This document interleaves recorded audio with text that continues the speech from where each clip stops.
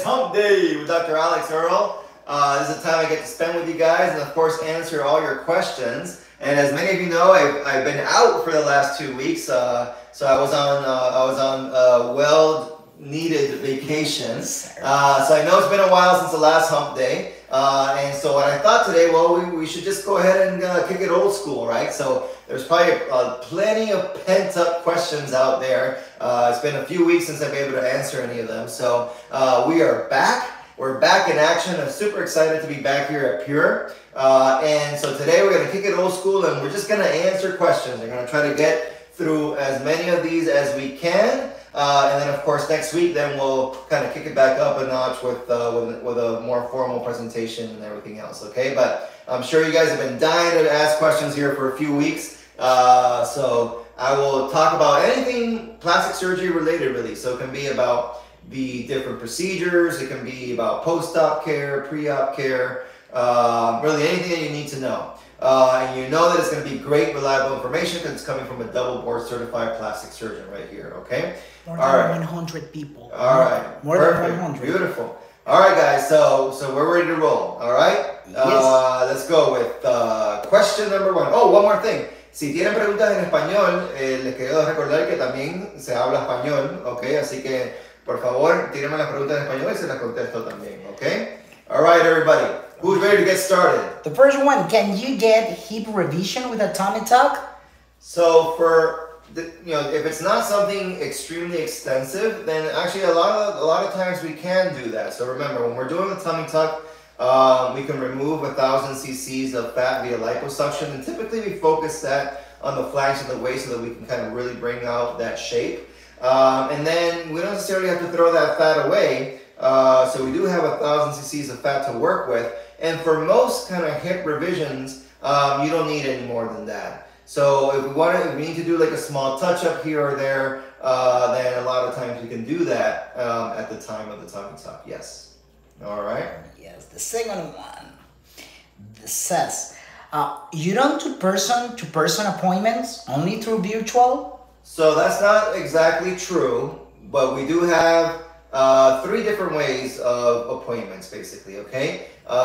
Which can be done, at different times, and of course, there's different kind of costs related to it. So, I would say probably the most efficient way of getting in is through the virtual consult, which is what you're referring to. So you go to our website, which is www.pureplasticsurgery.com, and then you're going to find a button there that says virtual consult, and you hit that, and then through there you're able to put all the needed information and your photos, okay, and then I can take a look at that and we can come up with a surgical plan. So that's probably the most efficient and the most common way that we do things. And the cost for that is $0, right? Free virtual consults.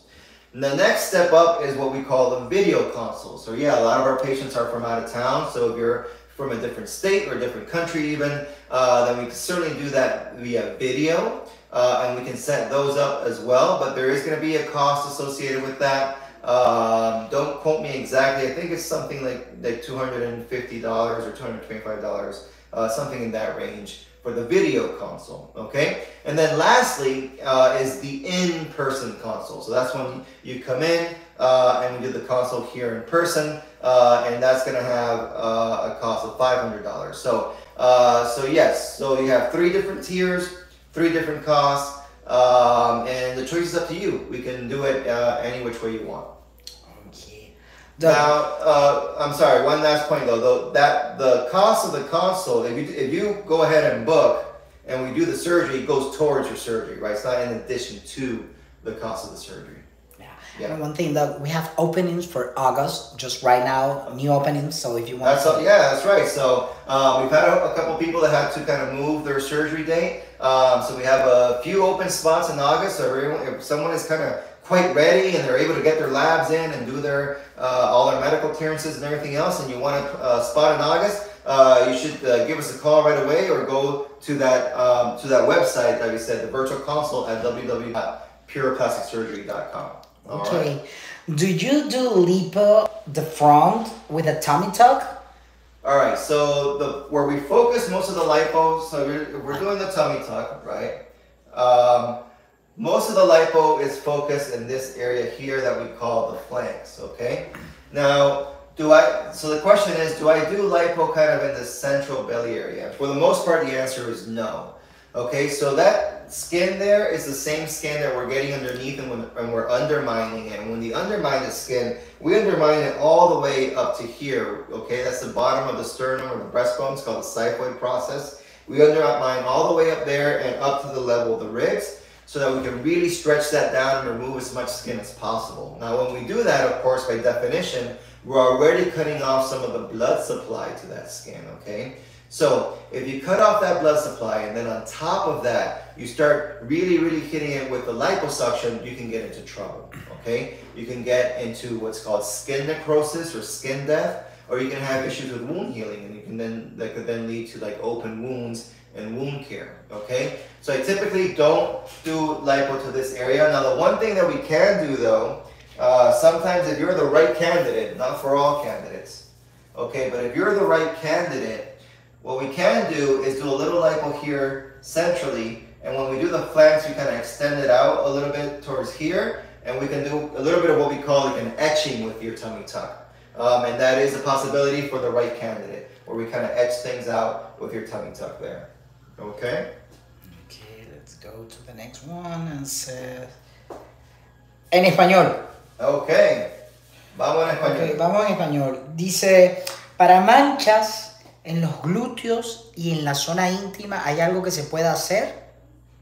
Sí hay posibilidades, no es algo que hacemos aquí en Pure Plastic Surgery, pero puedes ir a un dermatólogo que también lo puede hacer. Hay o cremas o láser, son las posibilidades que pueden ayudar con esas áreas. Okay, another question. Do you do tummy tuck?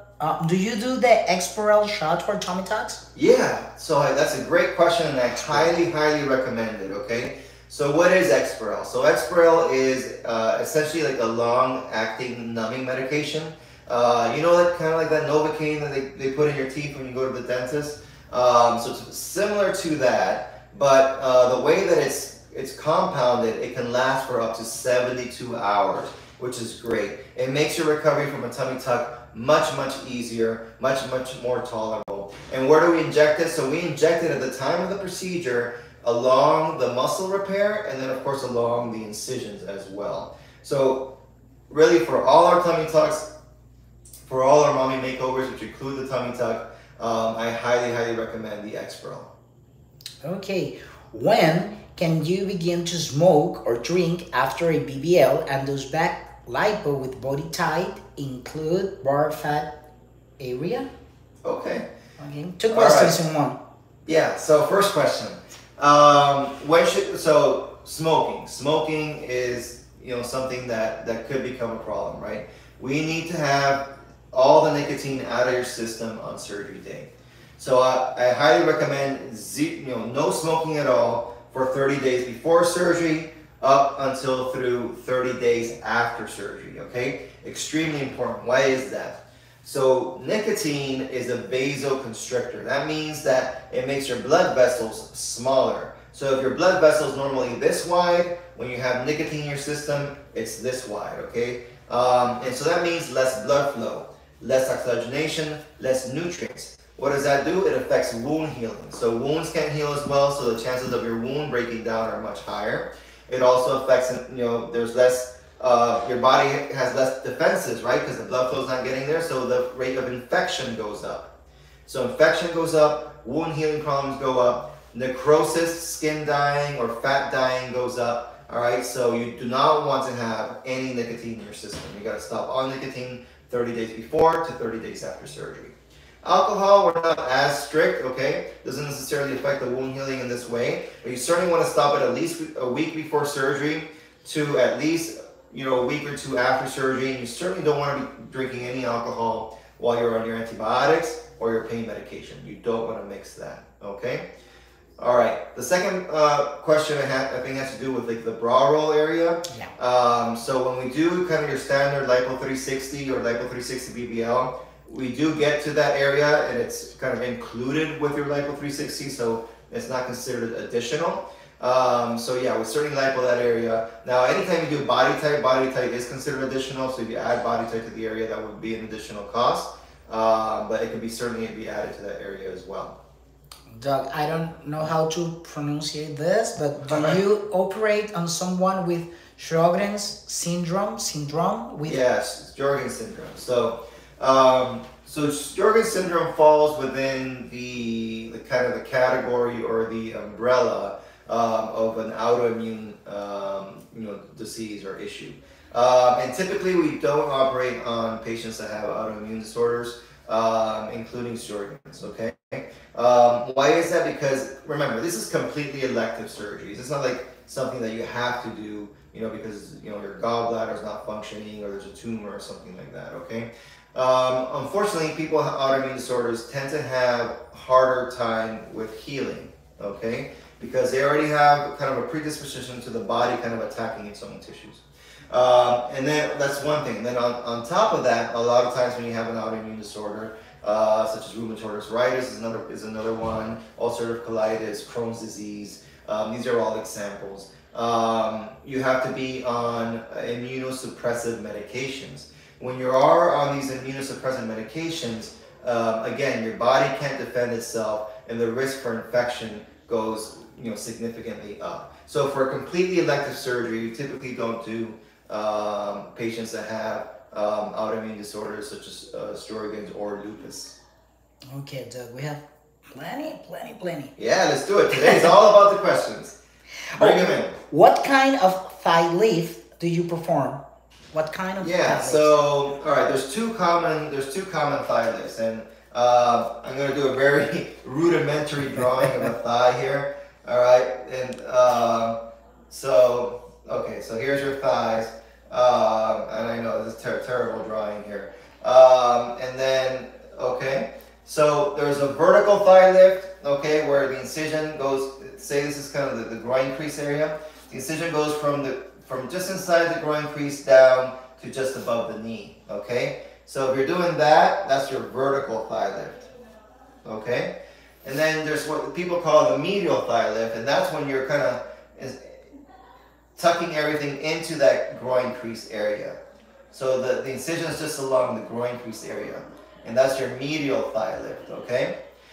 Medial thigh lift is meant for someone who doesn't have a whole ton of thigh excess skin. Okay, so you have just a little bit of excess skin. I would say mild to moderate, maybe, and you want to be able to conceal that scar a bit better. Then potentially you can do a medial thigh lift. But honestly, that's not most of the patients that we get. Most of our patients are massive weight loss patients. These are patients that have lost 80 to 100 pounds. Okay, they have quite a bit of excess skin on their thigh, and so that's why the vertical thigh lift is a lot more common. It's typically the thigh lift that I end up doing. So you end up with this vertical scar that goes from the groin down to the knee area. Sometimes we do extend it into that groin crease area as well, as needed for the patient.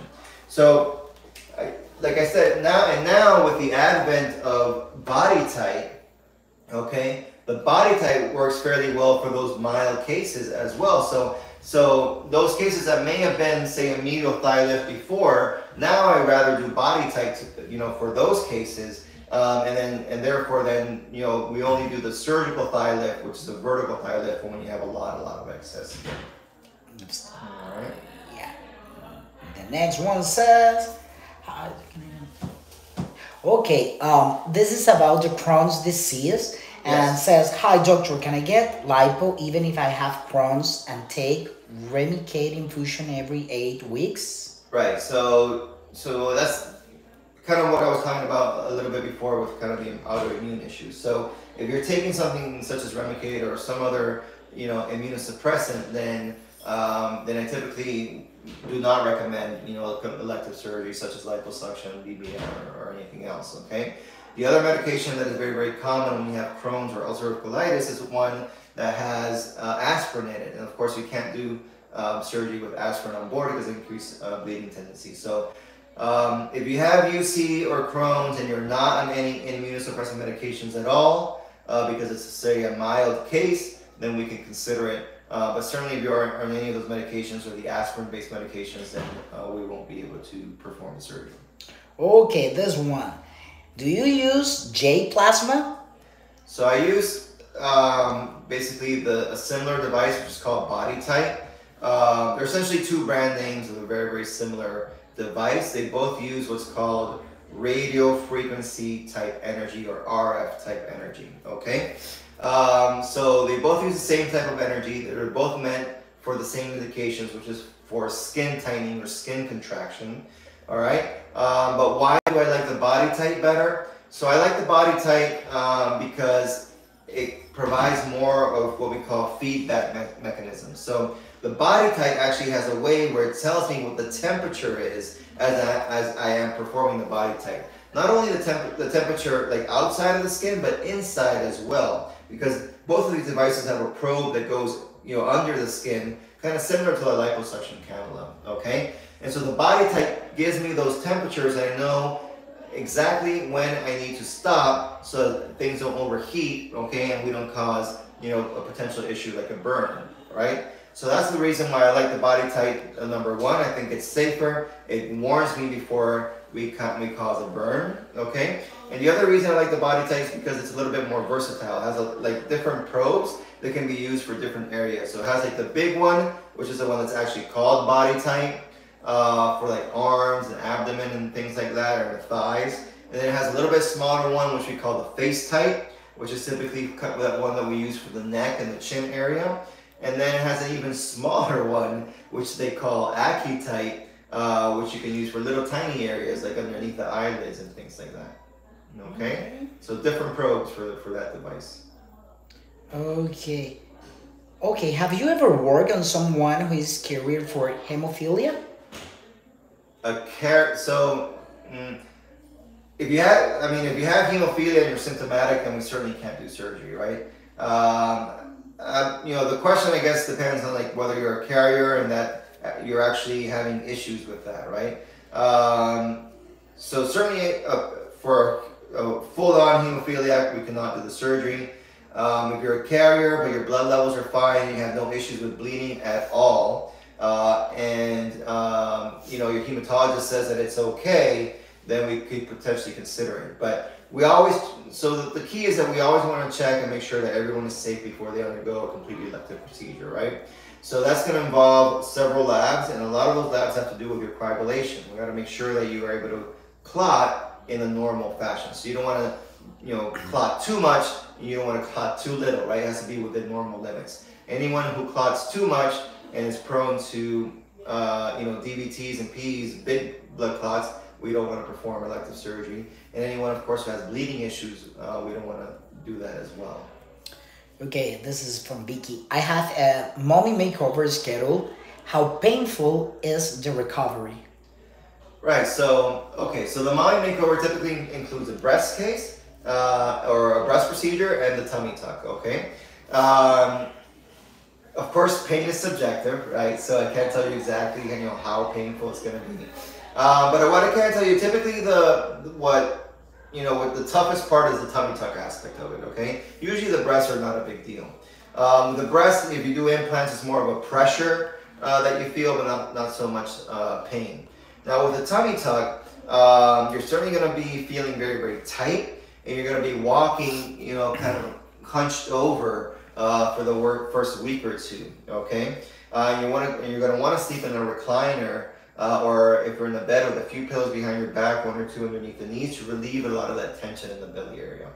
And usually with a tummy tuck, you're not going to be able to drive to at least 3 weeks post-op, okay?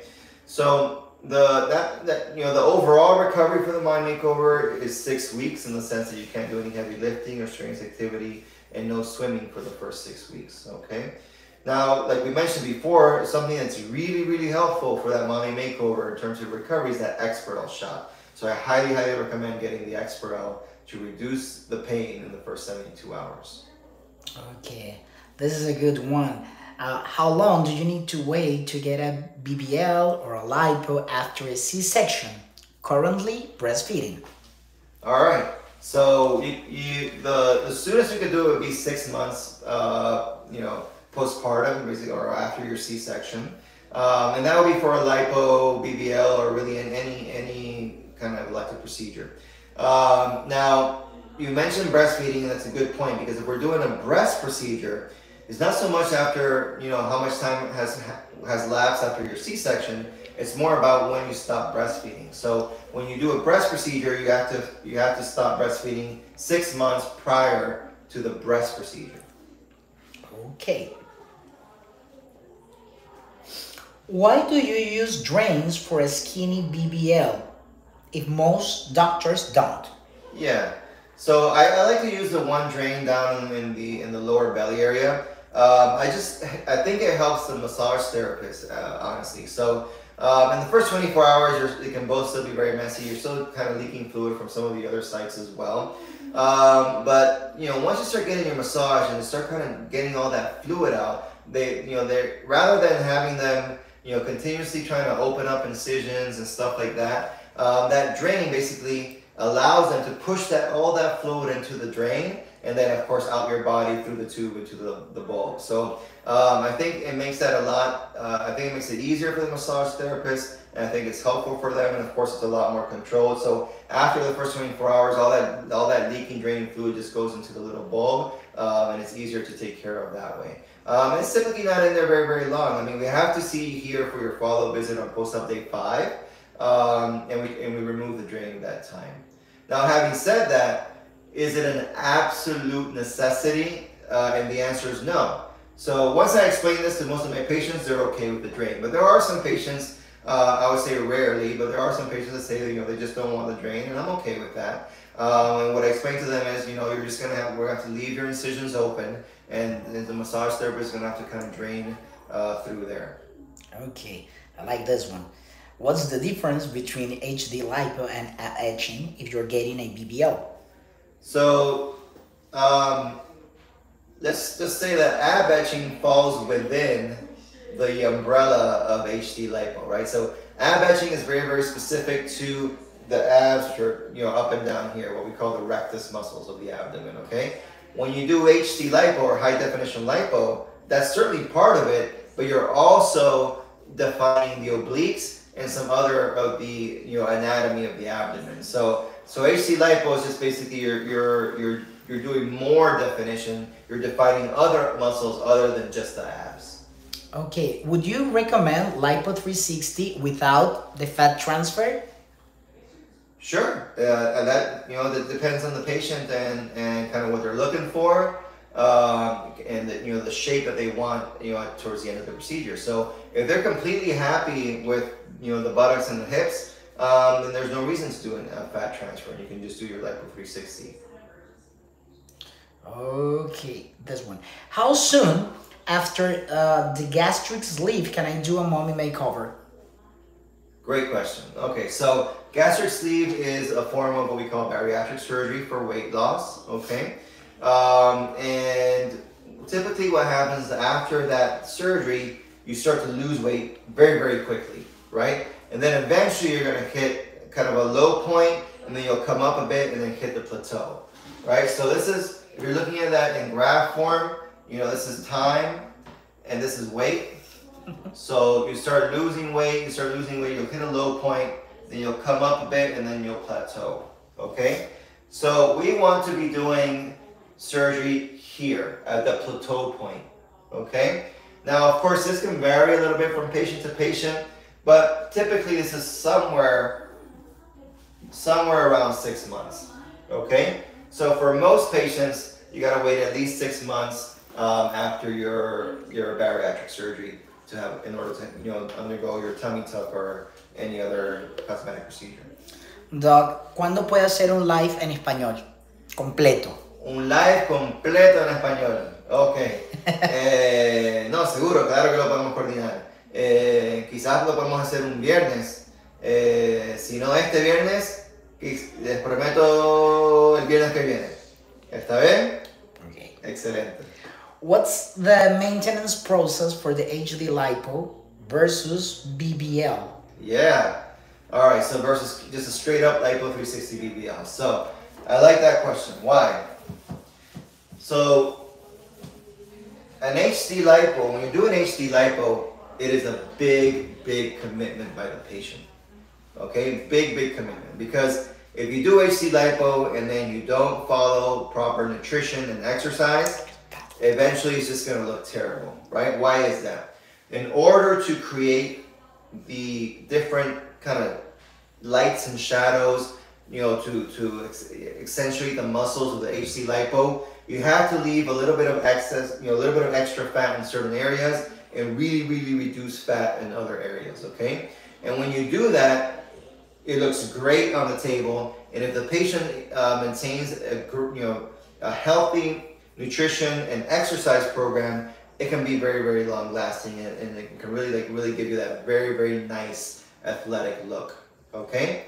But if the patient is not committed, all right, and they start, not eating well, not exercising at all, perhaps gain some weight, then that fat that you left behind starts growing disproportionately, okay, and it doesn't look good. It doesn't look good at all, right? It can look terrible. So I've had actually quite a few, well, I don't know if quite a few, but I've had a few patients where we've done HD lipo, and they weren't able to maintain their diet, their proper exercise program, and then they've come back to basically reverse it, okay? And that's not too unusual. Sometimes we'll do HD lipo, then a patient will come back and say like, hey, I'm sorry, I wasn't able to maintain it. Life got in the way, life is complicated, etc., etc. And then we just get as smooth as possible. And so we go back for like a round 2 liposuction procedure and kind of smooth everything out. All right. So if you're gonna commit to HD lipo, you have to make sure that you're committed post-op. Okay. You have to maintain that healthy diet. You got to hit the gym every single day. All right. And in order to maintain those results in the long term. Okay. Do you reduce and correct nipple size and shape when you do your lifts, breast lifts? So we can certainly, kind of standard with your breast lift is we're definitely going to be adjusting the size of the areola. Okay, and the shape, yeah, I mean, we try to make them, round. So we are going to be changing the size of the areola. And I think that's what the question is referring to. Now, if you mean the actual nipple itself, the central portion there, that typically we don't touch at the time of a breast lift. But certainly the areola, we oftentimes reduce the areola and try to make it more round and try to make it more symmetrical from side to side. Okay, let's go for the other one. All right. Okay, 2 years post-op, but my stomach is kind of lumpy. What can I do to make it more smooth? All right, so I'm assuming you had liposuction, right? Okay, so 2 years post-op, probably from liposuction, and you're feeling some kind of lumpy, bumpy areas. So at 2 years, most kind of non-surgical things are not going to work too well. So if you told me it was 2 months, anything less than a year, then a lot of times that can be much improved with any non-invasive things such as lymphatic massage, wood therapy, cavitation, kind of external ultrasound therapy, and other modalities like that. After 2 years, there's either typically 1 or 2 issues going on. One, there's kind of little fat pockets that were left, or there can be some fibrosis. And the third issue, though, which has nothing to do really with the liposuction itself, is could there potentially be some skin laxity, some excess skin, right? So the solution to the issue depends on what exactly is going on. If it's fibrosis or kind of fat pockets, then going for another round of liposuction can be very helpful. Okay. Now, if the issue is skin laxity, further lipo is not going to make it better. It's actually going to make it worse. Okay. So that's why you have to have an evaluation to know exactly what's going on, to know what the treatment is. If the issue is skin laxity, then you need a skin tightening procedure. So if it's if it's super mild, maybe something like Body Tight. But anything more than that, you're probably going to need a tummy tuck. Okay, this one says, can I be awake during a BBL? I'm nervous to be put to sleep. Right. So can you be awake? Like just in general terms, yes, there are some surgeons out there that do awake liposuction and awake BBL. I don't. So all our patients go under general anesthesia. I think that is a much more effective, much more efficient procedure for the patient. And so I don't recommend, at least for me in my practice, doing awake liposuction or BBL. Now regarding your question about, general anesthesia, when you do it with the appropriate provider, it can be very, very safe. Okay, so we have two CRNAs here that we've, that have been with us for a long, long time. They're extremely safe. I've had my own family members go to them, so I have a lot of confidence in their abilities. Doc, do you repair the entire abdomen in a tummy tuck? So when you do the tummy tuck and we do the portion that we call the muscle repair, what we're talking about there is, fixing the separation that's happened, between the muscles, or sometimes those muscles just get stretched and they become weak. So we're fixing that separation and the muscle weakness with the repair. The technical term is called application, but basically what we do is we take this very, very large suture and we start all the way up here. So all the way just beneath that xiphoid process, the breastbone, and we go from there all the way down to the suprapubic area to tighten all that up. Okay, can flat spots be correct? I had a BBL from one and now I'm seeing some flat spots. Right. So I've done actually a couple of videos on kind of flat spots, dimples, and cellulite. And so I can't get into like the whole kind of full-on session here, but I highly recommend that any questions that you require more information, definitely go to our YouTube channel. Okay, so go to Pure Plastic Surgery on YouTube, and you're gonna find like entire kind of Hump Day lives dedicated to some of these questions. Okay, but briefly, so the first thing we have to determine is what's causing the flat spot, right? Because a lot of times it has to do with these kind of attachments, these kind of internal attachments that you have that are kind of pulling the skin in, and there's an attachments between the skin and then that underlying muscle, okay? If the attachments are kind of, say, rather weak, sometimes we can kind of break up those attachments with the cannula, so we can go back in, try to break up some of those attachments, fill with some more fat, and then improve the flat spot, okay? However, if they're stronger or very adherent, or there's many of those attachments, then sometimes there's only so much that we can do, okay? And remember, BBL is not a treatment for cellulite, okay? There are other treatments that can work better for that. So you have these attachments that are causing a flat spot and it's due to something like cellulite, then I recommend a treatment such as Quo, which actually deals with those attachments directly, okay? Now you may ask, why not just go in there and just kind of cut all those attachments, right? So the issue is that if you do that, you're overly aggressive and you remove all those attachments, then you can create something called a blowout deformity, okay? And when you go from like a divot to a ball, like a softball that's kind of blowing out. And that's actually a worse problem, much, much worse problem, because it's extremely difficult to hide and very, very difficult to treat. Okay, when you have a blowout, a lot of the fat that gets stuck in there can become like a cyst, or it can become infected and create a lot of issues. So you definitely want to avoid a blowout deformity, which is much worse than having a little bit of a flat spot.